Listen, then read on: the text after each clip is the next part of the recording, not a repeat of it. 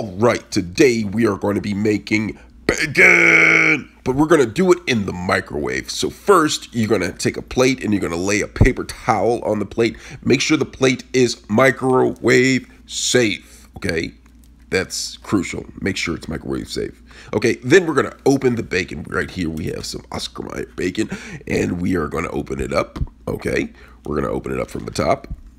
All right, we're going to pull it open. The package is a little bit tricky, but we got it open. And there is the bacon, raw form bacon. Okay, so you're going to take the bacon, you're going to take the strips, you're going to separate the strips, and you're going to place a strip of bacon onto the paper towel plate, just like so. Okay, you're going to do this with all of the pieces of bacon that you want to put on the plate. Don't put too much. Make sure all of them are on the plate, not stacked. Okay, you don't want to stack it. That's not how you cook bacon in the microwave. Okay, so once you've placed all of the bacon on the paper towel, just like this, evenly, straight, flattened out, you're going to take another paper towel, okay, and you're going to place this on top of the bacon. Now, the reason why you're doing this is because bacon splatters and you don't want it to splatter all over your microwave, okay?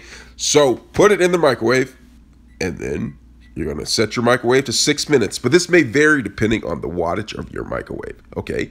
And after about 6 minutes of microwaving, we have bacon! Okay, bacon. We have bacon. Look at it. It's extremely hot, so be careful, okay? Now, once you pull out of the microwave and you set it down, wait a couple of minutes, okay? Because it will be very hot, okay?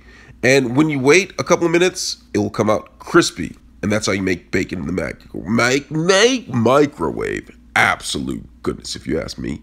Absolute goodness.